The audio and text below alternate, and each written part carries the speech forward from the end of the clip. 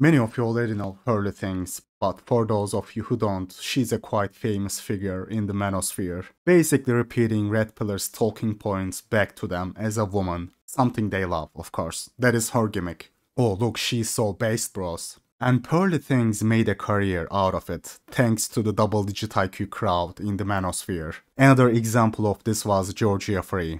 Some of you are gonna remember her, trying to suck up to the manosphere, despite living a life completely opposite of what she was preaching. Pearly is like Georgia Free, but much bigger, both literally and figuratively. She plays to the manosphere, one of those females who grift off those groups.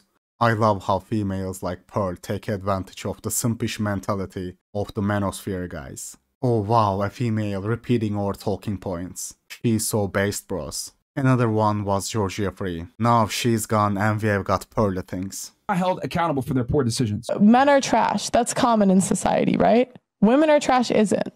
Men are held accountable all the time, every day. All these women are born with value. They're pretty already. As a man, if you don't make yourself valuable, you have no value. Women are born with value. Men must create their value. A guy doesn't lose his value just because he picks the wrong woman once. Just men are attracted to youth, beauty, and fertility. It's been that way since the beginning of time. Men value purity and youth. Purity, youth, beauty. Last month, Brittany Venti made a video about her, calling her the discount Andrew Tate. You know, I have been getting this talk about Pearly Things questions a lot, so this is a good opportunity. It is time, guys. I understand if you have to commit a criminal act to get laid.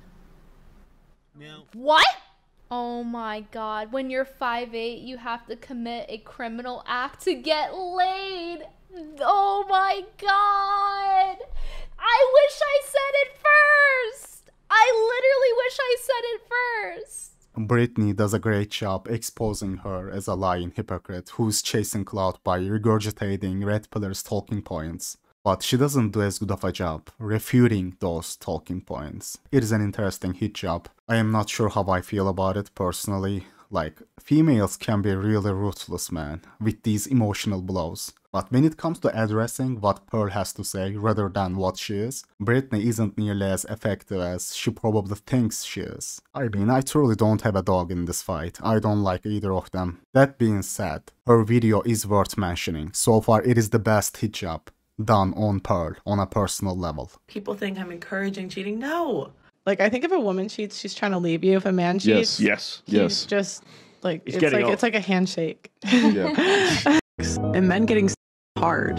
So if they do what's hard, it's valued. If we do what's easy, it's not. I am so enlightened by Pearl teaching us how being a man will magically eliminate all of the consequences of cheating. You know, like breaking your trust with your partner by lying to them, getting another woman pregnant that you now have to support, humiliating your wife, causing family dysfunction, and bringing home disease. If a man cheats, it's like a handshake. That is one hell of a handshake, Pearl. Pearl is truly one of the women in the manosphere who's popular because she says stuff that all the manosphere audience wanna hear. But she's kinda right here.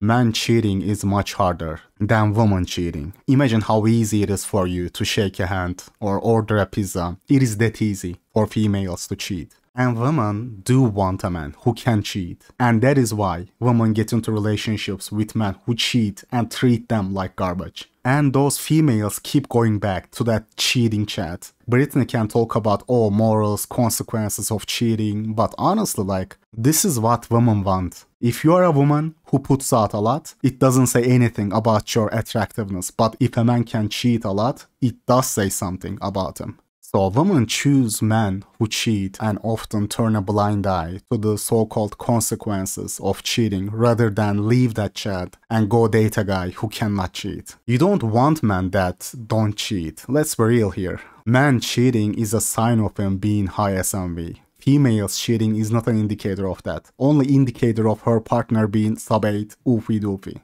She cheated because she was never attracted to the oofy doofy. Women don't cheat on men they don't wanna lose. Men they love, which are good looking men, of course. This is yet another point Brittany can't explain why Pearl is wrong. Pearl already says that she doesn't promote cheating. She's just telling women to pick better if they don't wanna get cheated on, which is honestly the truth. I don't think it's different for men and for women cheating. No.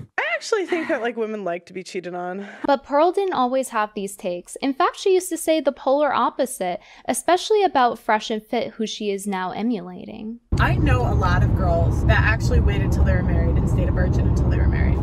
And I can tell you that the guys on Fresh and Fit podcast would never be able to pull a girl like that. It's interesting considering that Pearl's current branding revolves around telling women that their standards are too high and that if you want a high value man that you have to tolerate him cheating. I think it's safe to say that Pearl has changed her business plan in order to make money off of the manosphere because people's opinions don't normally change so drastically in morality, especially in such a short amount of time.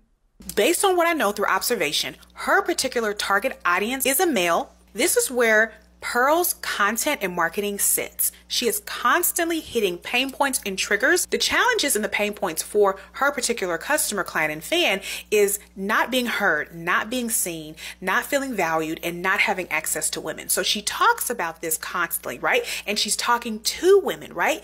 Women which this particular customer, client, or fan does not have access to and wants access to. One way to draw in this particular customer is to continue to hit this customer's pain point over and over and over. Pearl even talks about this business plan in an interview with Yahoo News, saying that she didn't know what her business would be yet, but basically that she wanted to be an influencer and build a brand. The plan?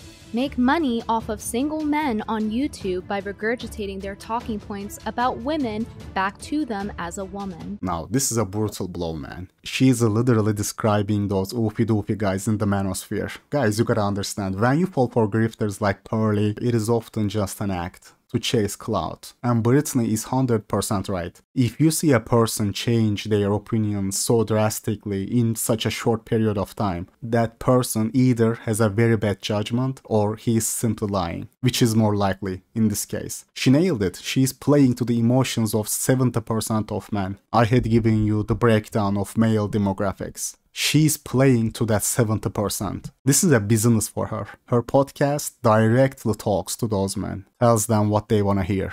Now, is she wrong on those opinions? That's a different question. But she is doing it as a business model, without a doubt. You just don't do a 180 on your opinions in such a short period of time, especially when you consider the fact that her entire life is the opposite of what she preaches. Why? Because in reality she's just trying to grift off the double-digit IQ manosphere. She's exactly one of those modern women she's talking about. 26 years old, not married, childless, too picky, interested in hookup culture, not a virgin. We met up like the next week or something, and then we like started basically dating like immediately. When did you sleep with him? I met him early December. I slept with him like midway through January, maybe. So he was already my boyfriend. Oh. You're probably wondering by now, where is Pearl's ring? Well, I'm here to inform you that Pearl is single and unmarried at 26 years old. And the reason I decided to go to therapy is because in the next like 5 to 7 years, ideally, you know, some things are out of your control, but ideally I'd like to be married. According to her, is because she is too picky. You're single over a certain age, you're probably too picky. And I say that it's because she's too picky because she claims that 28 years old is pretty old to be getting married. What do men value? Third thing men value, youth. How are they getting youth when the average age of first marriage for women in the US is 28.6 years old? And Pearl doesn't have much long-term experience in dating either. According to this interview on Yahoo News and what Pearl says online about her dating experiences on various podcasts, she's only had a couple of boyfriends. If you can do the math of her being 23 in the Yahoo interview, they couldn't have been that long considering she just turned 26 in the past couple of months. You know, Brittany does a great job exposing her as a hypocrite, but this could have been a better video if she could also attack her opinions rather than just her past or who she is. You can only repeat that she doesn't practice what she preaches so many times. I get that she's a hypocrite, a clout chaser. Is she wrong though? That is the question. Even if she's saying them just for views, she's spitting facts. 3 things men want in women: looks, youth, purity. And she's also right. How modern women just spend their youth minimizing their purity, and when their looks, youth, and purity fade away and they are left with nothing, they marry an oofy-doofy. Earl is right there as well. Oh, you are not married, so you can't talk about it. It's not a great argument, man. People do that shit to me all the time. Oh, bro, you don't have a GF. How can you talk about attraction dynamics when you can't even attract women yourself? And why do they do that? Because they got nothing else. They can't attack argument itself, so they are gonna attack the men instead. And that got me interested in knowing who is Pearl picking, considering that anytime a guy does something wrong, no matter what it is, she tells women to simply just pick better. Okay, so then you pick guys that cheat. I discovered that last year Pearl tweeted about a breakup she had, so I decided to go ahead and check the archives. And it turns out that Pearl actually got catfished by an obese man with 2 children on TikTok. Baby, when did we start dating? Yep, that's right. An obese man with 2 children on TikTok. And I point out that he's obese because Pearl is constantly dunking on fat girls. Why do I need to look at your rolls? And then I have to go on social media. Then boom, whale. Boom, another whale. Like, have you never seen those videos of girls like shooting their shots at guys? No. Publicly? I was on TikToks and I did a video saying, you know, when he's not doing this like comedic bit, he's actually kind of fine. Like, I live in Chicago, you live in Chicago, we should like hang out. I am pretty confident that Pearl is referring to her ex Wanya in these instances because Wanya is from Chicago, like the millionaire ex she talks about in the video. There are multiple articles saying that Wanya was homeless when he was around 22 years old. I do find it funny that Pearl dating Wanya, or people know him as Angry Reactions, was framed as her bagging a rich one. Meanwhile, he actually moved on to date a more attractive redhead, and she's still single and unmarried. It seems like her advice on lowering her standards to get married isn't working out so well for her. Pearl has the absolute audacity to tell women to pick better when she literally got catfished by some girl's obese baby daddy on TikTok. This is like the ultimate stalking job.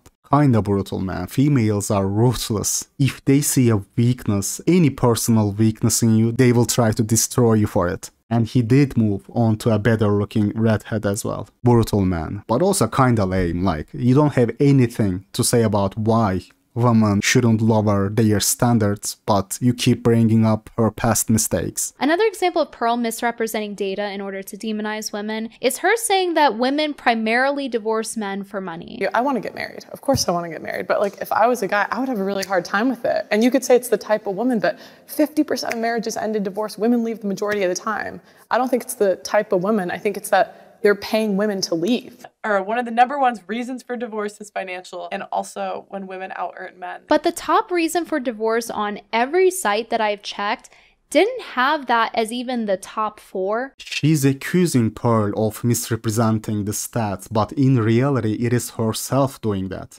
When Pearl says women initiate divorce for money and that they are paying women to leave, she means Beta Box Deluxe, Oofy Doofy guys. And of course the official reason for that type of divorce won't show as financial problems on paper. Females will make up some BS excuse to get divorced and take half of his stuff. The financial problems stats she is citing is referring to divorces where the family is broke. Both of them are broke, not referring to gold digger divorces. Not only does she regularly dunk on obese people, even taunting them in her TikTok bio before she got banned, but Pearl will even put all the blame on women for obesity in America, despite half the obese population in America being men. And despite her lack of self-care, she still likes to spout a lot of statistics about fat women, despite being corrected on this by Destiny on her live stream. There's a lot of fat people. Fat people stay with fat people. But women by and large are fatter than men.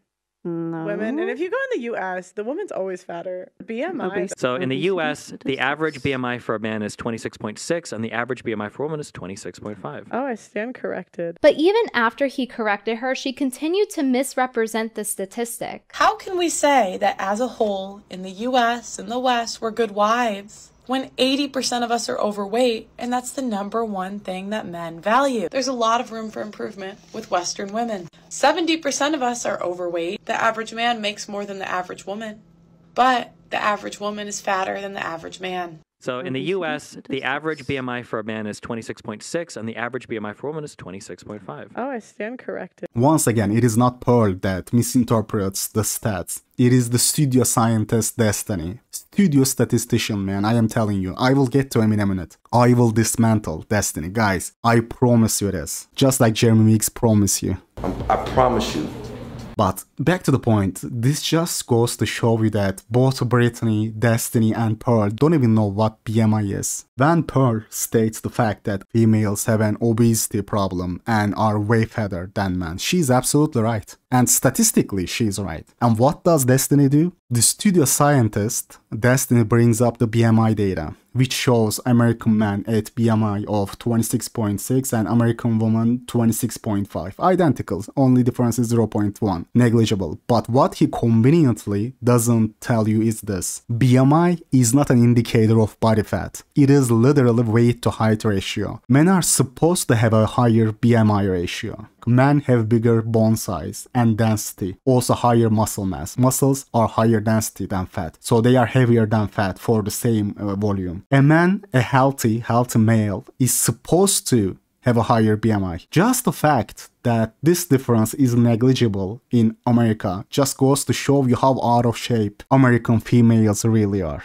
BMI calculations are not adjusted for gender and age and stuff like that. Like, doctors don't take this number seriously. The fact that this difference between American women and men is basically zero just shows you how fat females are in the United States. It literally proves Pearl's point. Just to give you some benchmark so you can compare if you don't believe me. In healthy and developed countries like Japan, Switzerland, Denmark, man's BMI is a full 2 to 3 points, 3 points higher than women, not only 0.1. Why? Because their females are not so out of shape. When women have identical or more BMI than men, you know their females have way higher body fat ratio, which is the case in many African and Middle Eastern countries. Because in those countries, females get married early, make 5 children and don't leave their house ever again.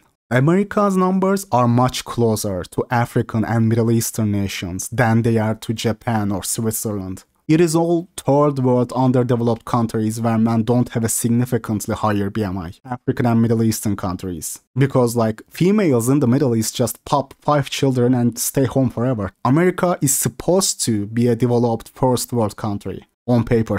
The fact that Destiny brings this BMI data just shows you how clueless he really is. I will make a separate video about him. I will dismantle that guy. And of course, people like JustPearlyThings, Brittany, and others on Fresh and Fit can't check him, bro. So he can freely run his mouth with nobody to check the guy. I just love how they expose themselves. Pearly is like, oh, I stand corrected, because she doesn't know what BMI is either. Pearl was paying attention to Tyrone's anatomy during anatomy classes. That is what people like Destiny does, man. They cite numbers and studies they don't even understand to have some sort of gotcha moment. The average heights, and you look at the average partners, you're not finding that like all these women, it's like 15 average partners when you're 6 foot plus and only 3 partners for guys. Like even guys that were 5'2" to 5'4", my short kings, no offense, even those guys were on average like 9.1 partners. They were like 4 average partners away from the guys that were 6'5". It's a 2015 study, evolutionary psychology, surveyed 60,000 people. So I'm keen to. So from what I understand, Destiny, you're saying that if the guy wants it to happen, he'll get more partners. I'm saying that if you take a guy who's 5'4", makes $36,000 a year, okay, and isn't that in shape compared to like a fucking Giga Chad 6'2" guy, if the 6'2" guy is like, I'm going to focus on work and I'll just fuck whatever comes my way, and the 5'2" guy is like, I'm going to fuck everything I fucking can. I don't I'm think going to any go of us disagree with that. That short dude is going to pull way more than the... Destiny does this all the time, man. Doesn't even understand what study he's citing. And he conveniently leaves out all the relevant data that proves him wrong. I call him a studio scientist, a studio statistician. In other stream, he was mentioning an online self-reported survey that shows short and tall men report the same median number of partners. And his conclusion is, height doesn't matter in the dating. Bro, like, even that paper itself states that numbers might be inaccurate because men lie, people lie. Like, even the study itself states that. When you look at actual preferences of women through dating apps, hookup apps, when you look at countless studies that show taller men faring better with women and having more options, then the truth is revealed. The taller the man is, more likely he is going to have offspring, more likely to have more matches on dating apps, more likely to get messaged first, more attractive women they get on dating apps. Like, these are all based on actual data, not stated numbers. He conveniently forgets to mention all the actual data that show real life preferences, but somehow believes what men have to say regarding their partner count. Bro, like, if I am getting interviewed, I am not gonna say 0. I will say 10, 20, 50, yeah, 50, I will say 50. I am not gonna say 0. If you catch me in real life, and I will be like, Black, wait, what? Black what? Bro, I don't know anyone with a name Bill. I don't know any Black Bill. Please stay away from me. Like, I'm gonna deny it under any circumstances. This is the only time I can be myself without consequences. So in a way, you guys know me better than anyone else in this life, as sad as it is. But back to the point, manlets love this cop, bro. Another one is Alpha M. He repeats the same BS. Oh, they report more partners. Oh, they seem as more friendly. Bro, like, my Chihuahua also looks friendly. I will make a separate video on all those studio statisticians out there. Sadly though, they are the ones who can push the narrative. They don't know what they are talking about. They don't even read the studies they refer to. And then some of you guys say, do we really need these studies to know the obvious? Bro, like, I personally agree with you. If you see smoke coming out of your house, you ain't gotta go inside and take a video to know that there's a fire. But people like Destiny are what we are dealing with here. And these people are running amok. They are running the scene. They are getting millions of views. They twist numbers and stats. They will take one study with self-reported information, and ignore tens of other studies that get their information from actual results and not what men have to say about themselves. Like, if you don't do this, nobody's gonna do it, bro. This is what you gotta understand. It just gets on my nerves whenever I am watching them. Blatant lies spread based on non-existent studies and numbers they misinterpret purposefully. And nobody says anything. Nobody on that channel says anything. Because they don't know jack shit either. Dude, like, shut the fuck up. You don't even know what BMI is. These people in these manosphere groups will purposefully misinterpret data and stats to lie and grift. Another one of those studio scientists, Hamza, Did you think claims NoFap is more powerful than literal steroids? Clearly didn't even read the study he cites from. All studio statisticians, just to be able to charge you $700 to tell you not to touch your meat. He's claiming that NoFap, he calls it semen retention by the way. He claims that it increases your test by 400%. Yes, 400. We need to discuss the single biggest reported testosterone increase out of every study so far. There is one practice that has been shown to 400% your testosterone. That means if you have a 500 nanograms of testosterone, this practice has been reported to increase it up to 2,000. That is a steroid level increase. I'm surprised that this hasn't taken over the internet with this study. And what is it? It's semen retention. So the problem with this particular study that a lot of people don't seem to realize, I mean, there's a lot of different things you could say about it when you really analyze things in more detail, but probably the main issue is that the study doesn't actually exist. This semen retention study found a 40% increase, not 400, and even then it was temporary and fell back to baseline fairly quickly. So if you find NoFap beneficial for whatever reason, whether it's confidence, mood, productivity, libido, then by all means go for it. But this insane idea that you're going to achieve some huge steroid-like increase in testosterone, that's really just clickbait nonsense, and it's not supported by any actual data. Oh wow, you are so smart, bro. You cracked the code, man. You cracked it. Why hasn't this taken over the internet? Truly a groundbreaking discovery. Steroid producers hate him. Guys, forget about TRT, Tren, and Clan. Guys, just stop fapping. And I love how he tries to give it a legitimate, more scientific sounding name to be taken seriously. Semen retention. You are so smart, brother. How didn't professional athletes think about that? Oh, of course, they are not as smart as you. Oh, why do you talk about studies? Because if I don't, these studio scientists are running the scene if I don't. I will make a separate video on both Destiny and Hamza. I will dismantle those guys and all the other studio statisticians out there. But let's continue. Pearl speaks on men valuing attractiveness, purity, and youth, and says in order to get a high-value husband, or husband at all, you should be those things. Pearl fails to meet these standards herself despite wanting to get married so badly. Apparently, if I want results in life, I have to start talking to boys. Yeah, wife me up if you're in the London area. In terms of purity, Pearl's not a virgin. In fact, she's so reluctant to say her body count that she's willing to just lie. How many people have you slept with? Do you have this out? No. You ask everybody that. And you don't say your own number? What?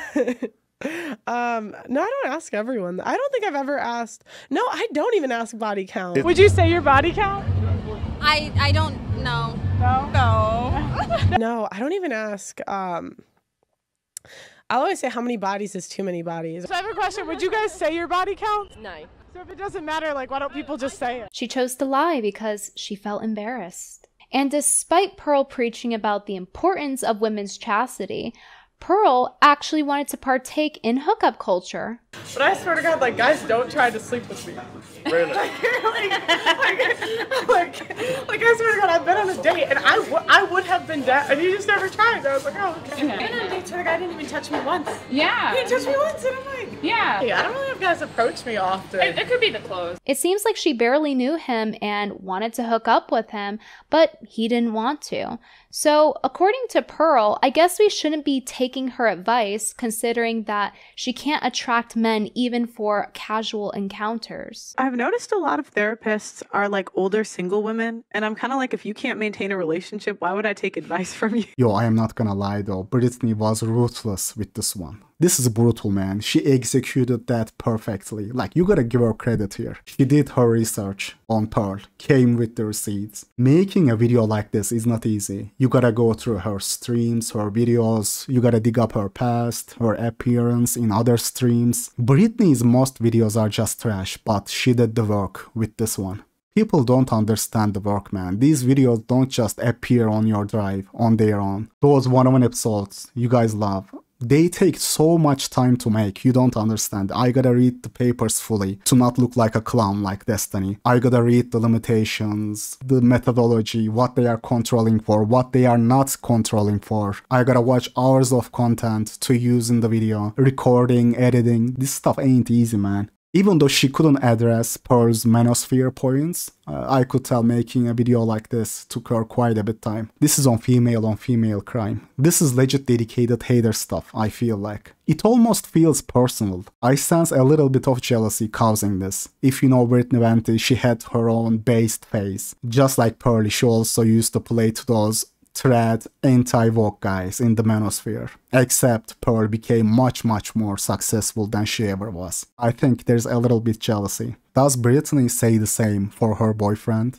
About dunking on fat women? Of course not. But when Pearl does, it is a problem. One could say the same about her. A clout chaser female LARPing as a thread anti-woke when she is leading a personal life opposite of that. But when Pearl does, it is a problem. I feel like Pearl is what Brittany always wanted to be. As influential as her, as big as her, but she could never get there. And this fact triggers Brittany, because in her mind she's more attractive than Pearl. Therefore she's more deserving of that male attention. Which is why you see Brittany hammering her looks over and over again throughout the entire video. But clearly there is one thing that money cannot buy.